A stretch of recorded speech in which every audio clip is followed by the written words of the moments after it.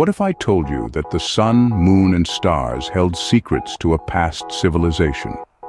Welcome to the mystical and captivating world of Dominican Republic mythology. Our journey begins with the Tainos, the indigenous people of the Dominican Republic.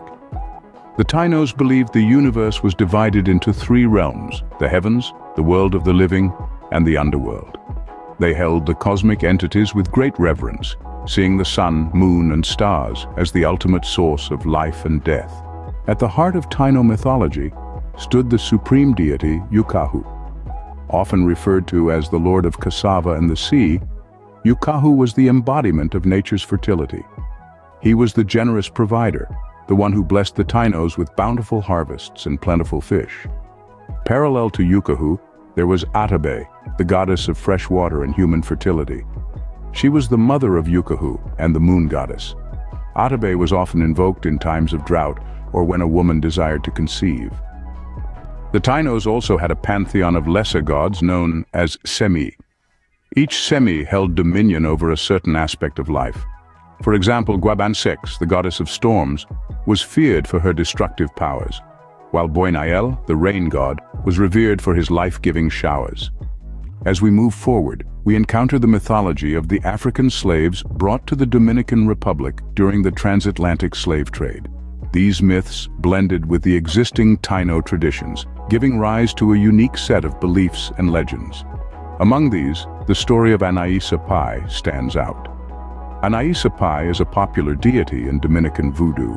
Known for her vivacious and flirtatious nature, she is the goddess of love, money, and happiness, and many Dominicans still invoke her in times of need. Fast forward to the present day, and you'll find that these myths continue to permeate Dominican culture. From the vibrant festivals to the local folklore, the echoes of the Taino, African, and later European mythologies can be heard. To summarize, we've journeyed through the rich tapestry of Dominican Republic mythology. We've seen how the Tainos revered the cosmos, the role of Yukahu and Atabe in their culture, and the significance of the semi-gods. We've also explored the influence of African mythology, highlighted by the story of Anaïsa Pai. And finally, we've seen how these myths continue to shape Dominican culture today. Remember, every sun, moon, and star holds a story, and each story is a thread in the vast, complex web of Dominican Republic mythology. So, the next time you gaze up at the night sky, think of Yukahu, Atabe, Anaïsa Pai, and the countless other figures that have shaped the Dominican mythological landscape.